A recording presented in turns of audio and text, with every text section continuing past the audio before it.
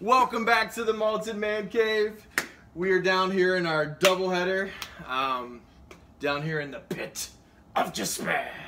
Don't even try to excuse. Don't even try to excuse. Another reference to The Princess Bride. Great I think movie. that's the only reference that we. Oh wait, no. No. Bow to her. Bill! Bow to the Queen of Garbage, the Queen of Filth. I really hope people have seen The Princess Bride. Again, we're going to lose subscribers That's right. once again. So tonight, we're going to be doing, for our doubleheader, the last of the doubleheader, the BenRiach single malt. This is a mouthful. Single cask bottling, Oloroso sherry finish, limited 2000 release. And I don't want to make fun of this because actually I love it when they give us a lot of information on the bottle. And I'm actually going to read it to you verbatim. So this is bottle number 244 of 619, distilled in 2000, cask number 3105, aged 12 years, bottled, date of bottling July 2013, and the cask type is an Oloroso sherry butt. I'm actually going to show you guys this because I wish all distilleries would do something similar to this with all of their whiskeys. Am I covering you up? Yeah, I'm just going to do the rest of the review like that. I'll just peek through the. This comes in at a whopping 58.1% ABV. It says on the label, cask strength, natural color, and non-chill filtered. So, daddy like. Mommy like too. What else are we going to say about BenRiach? BenRiach is a Speyside distillery. The previous, what did we do first before this? The 10. Glenfarclas is also a Speyside. That's Speyside as well. Do you know where Speyside is? Is it in Scotland? Yes, it is. Actually, wait, no. Is it by the sea? Yes, it is. All right. So, well, some. So this right here, right about there, that is Speyside. So these right here, you're not going to get so much of the coastal. Okay. Yeah. But the ones that are kind of hug, right along the sea right here, you're definitely going to get that sea saltiness, kind of marine briny notes. Okay. Fun fact. What's the one that calls? What, okay, so Speysides. All Speysides are Highlands, but not all Highlands are Speysides. Okay. What was the Highland? What was the one that you said claims to be? There was like a one that Macallan. Macallan. Yes. They're a Speyside, but they actually put Highland, and people get confused. They're like, I thought they were a Speyside. Okay. That's because you can be a Speyside and a Highland. Okay. So again, the BenRiach Oloroso sherry finish, cask strength 2000, limited release. I think that's about it. Let's get into tasting some whiskey. Let's do it. Fill her up, Buttercup. We had a couple. Buttercup. We had a couple of outtakes. We messed up a lot. This isn't our first review. Oh, sorry. My bad. Yeah, so we're ready to... This used to be a full bottle. That's not true. All right, so I'm going to go first tonight. All right. First thing I get on the nose is that this is the most creamy, nutty, single malt scotch I have ever had. That is the thing that I would say most stands out about this whiskey is how nutty and creamy this is. So I get a creamy peanut butter and cashews, milk chocolate, oak, cinnamon, and clove. Yay! I didn't get cloves this time. Now this is something I took a... I'm not real good at picking out floral notes, as I always say. But I actually, I know this sounds so lame, but I actually was smelling this, and then I actually get daffodils. Ooh. And I actually went out and smelled some daffodils, and it really does. I like took upout my dram. I took it out, and I was like, Mommy, what's Daddy My doing? wife just looked from like outside. She's like, what the frick are you doing? What's he doing? I get caramel and just this creamy bananas Foster cheesecake. Have you ever had a good bananas Foster cheesecake? Yes. So good. And I totally smell it. And then I get a little sherry that kind of fades into apple juice and Coco Lopez, which is kind of a creamy coconut liquid that they mix a lot in like fruity Caribbean, like summery vacation drinks. Mm-hmm. So that's how I got. That's what I get on those. What do you get? Well, I did say raisins, but Keith told me to stop saying raisins. I did not say stop. I said try and distinguish if you can find any other dark fruit notes. So I immediately went to the other prunes, dried prunes. Anyways, raisins, kind of a that like a date. I don't know how to better explain it. Followed that with, and mine are pretty simple. Simple smells. Maple syrup. I just had some. I just had some Asian food tonight, and ginger. It reminded me of I was eating my tuna roll and a little ginger, and I smelled that, and it reminded me of that. And then lastly, and I felt kind of cool about this because I get to inherit this, but it was my grandpa. My grandpa has a bunch of old. Here in the States, we might not have a lot of history in buildings like Europe does, but man, do we have history when it comes to guns. Yes, we do. And my grandfather, he's passed away, but he has a treasure trove of old firearms. One of them was a flintlock pistol, and I can remember striking the flint, and that was one of the first thoughts that I had when I smelled this. It smelled like flint, like striking a flint. I don't know if you've ever done that for camping or not, but it reminded me of it. And he had told me this before. We normally do, he comes over, I pour him a dram, we sit around, we get some of our tasting notes before we do a review.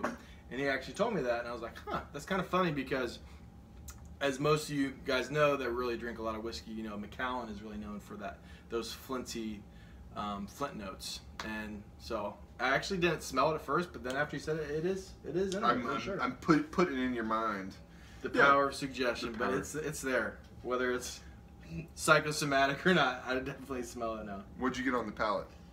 Let's get in there and take a swig. Let's get in there.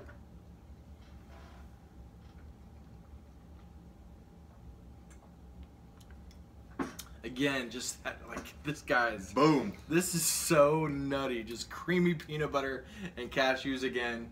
That kind of goes into chocolate caramels, dark fruits. There's so many flavors. And cinnamon red hot candies. And hold on, let me take another.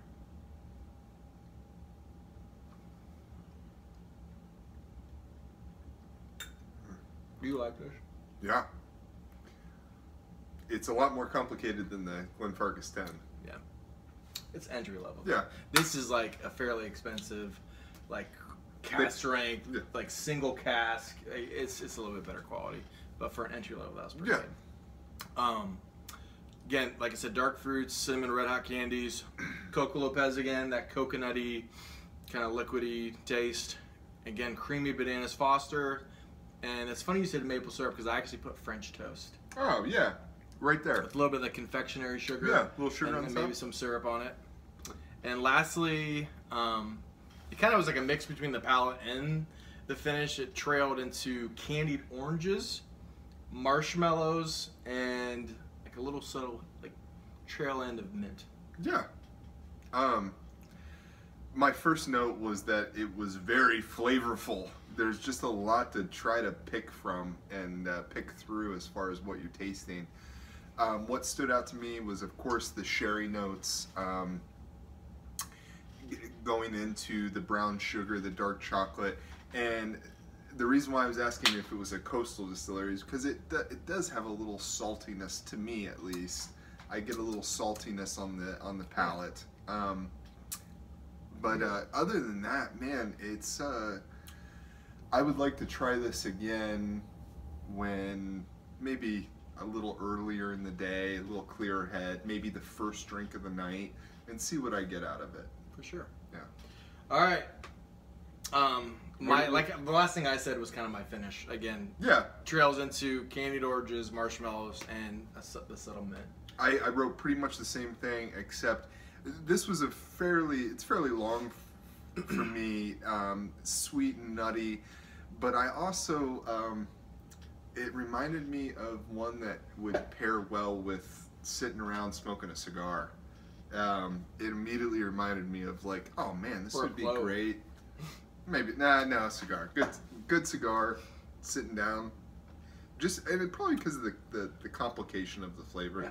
Something that you want to sit on and enjoy. I would say that this would be like you don't have to drink it fast. You just sit and enjoy it and take it all in. Sitting here right now, I kind of get like a little bit of spicy black pepper kick. Right now I'm getting that.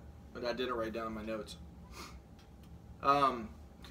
If you like sherried whiskeys, this is something you want to get your hands on. I know there's not a whole lot of bottles out there, but if you can find this, pick it up. And it's like the most nutty sherried whiskey I've ever had. Just the creamy nuttiness is just everywhere. So for me, the Malted Man Cave mark is this is a 90 out of 100. 90 out of 100. Malted Man Cave mark. 89 for me. I couldn't decide between an 89 and a 90, and 89 for me. So that we can be a little different. Malted Man Cave approved. If you can find this, which not a whole lot of you are going to be able to go find this, but if you can pick it up, it's a great whiskey. Sláinte. Well, wait. We have the question of the night. Oh, I completely forgot. That's all right. It was because, and the reason why I remembered is because I came up with it. Of course, he doesn't remember. Anyways, I wanted to ask Keith, throughout history, since the dawn of man, what era, what time period, what century, what period of time, Industrial Revolution, the living through ancient Rome, things like that. Where do you see yourself spending some time? You don't have to live there. Just being maybe a watcher or a participant, whatever you want. Okay. I always used to say, because I was in the military, and I'm not as big as I used to be because I got hurt when I was in the military. I had a couple back surgeries, and I haven't been able to work out as much as you. But I used to be pretty buff. You'd attest to that, right? Yes. Back in the day. Yes. Now I'm kind of buff, but I got a little loving. You've got some loving on top of it. So, but I always used to say when I was bigger, I was like, man, being a warrior in the nowadays sucks because you can be like the strongest, like just bad A, and just one little you're dead. Yeah.